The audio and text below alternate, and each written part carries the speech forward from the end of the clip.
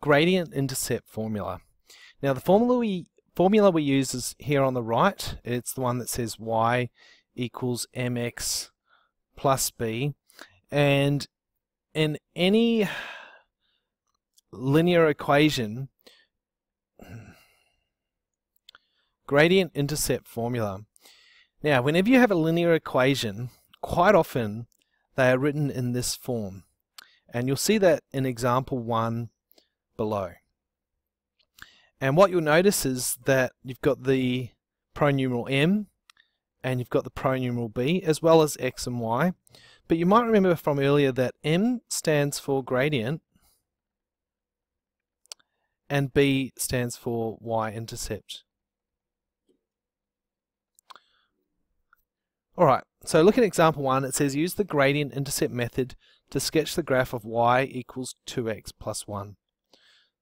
So if we look at y equals 2x plus 1 and above it write the gradient-intercept formula being y equals mx plus b, you'll notice something. You will notice that m equals 2 because they match up, and that b matches with 1, so b equals 1.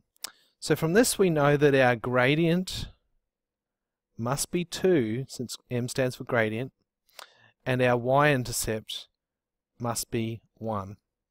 Alright, now that's enough information to go and actually do a rough sketch of our graph. And when you do it, you always start with your y-intercept first, and then you do your gradient last. Okay, so if our y-intercept is 1, that means that our line intercepts at this point here. It intercepts the y-axis at 1. Okay, now the next thing what we're going to do is we're going to look at the gradient. A gradient of 2 basically means if I start at this point, if I move across 1 square, I would go up 2 because it's a gradient of 2. Because it's a gradient of 2, I can move across 1, up 2, across 1, up 2, like so.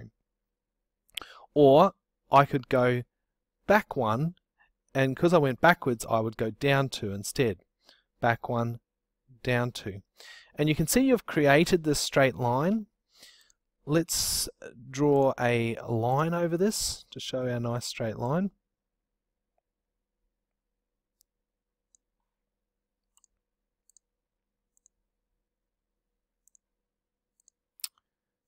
Arrows at either end.